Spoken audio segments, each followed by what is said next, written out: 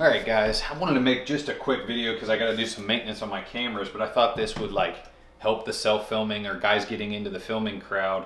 And that would be these little screen protectors. They're, a couple dollars from Amazon, but you simply wipe down your screen here and go ahead and install it on the back. And what it does is it protects it from cracking or breaking.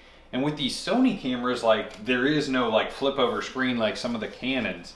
And this is something that when I started filming, nobody was talking about, nobody showed me. I think I learned about it either on a podcast or from a buddy. The other thing I would tell people that I think is second tier information for a guy getting interested in filming.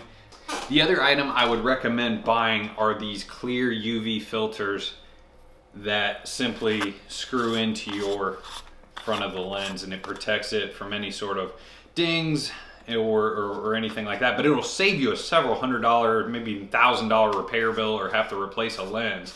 If you take a stick to it or drop this camera, that clear filter, couple dollars, saves you a lot of money, especially with hunting, with filming gear. You're hard on that equipment.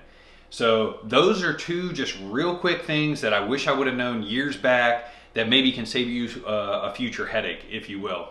To get the right size of your lens cover, punch that in when you Google search it or call the camera store. But a lot of times on your lenses, it'll say this is a, blah, blah, blah millimeter lens, 24 to 70 by, I think the one I'm recording on is like 60 some millimeters.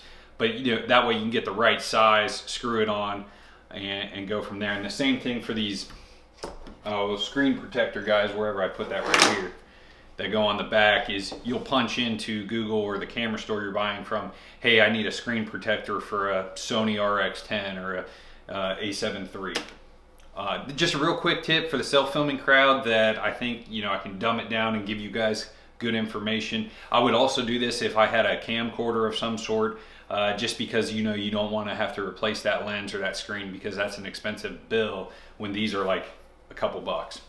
Thanks for watching.